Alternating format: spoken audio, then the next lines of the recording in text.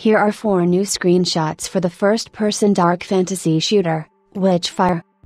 The Astronauts has released 4 new screenshots for its upcoming first-person dark fantasy shooter, Witchfire. These screenshots showcase some of the game's locations, as well as some of its enemies. Witchfire will be using photogrammetry and will be using the latest version of Unreal Engine 4. Thus, the following screenshots showcase the visual state of the game's latest build. Naturally, and as with all pre-release screenshots, they do not reflect the quality of the final product.